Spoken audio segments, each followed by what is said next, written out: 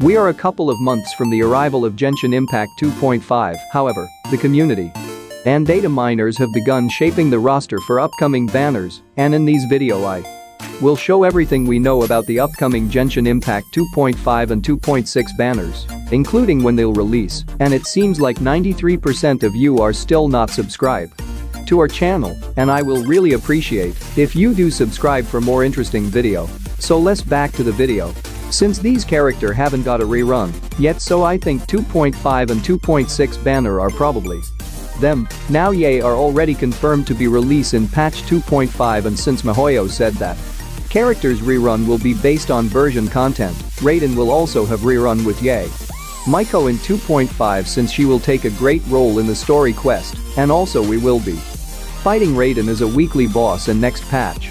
And the next character is Kazuha, since he is the earliest Inazuma character to be released, and for Ayaka I think she will get rerun with her brother Ayato in version 2.6. And if 2.5 has 4 banners like 2.4, then either Kokomi or Yumiya will rerun in patch 2.5. Since 2.6 will be released in March, and also Windbloom Festival last year was also on March. So if Windbloom Festival is also rerun this year, then Venti is likely to get rerun in 2.6.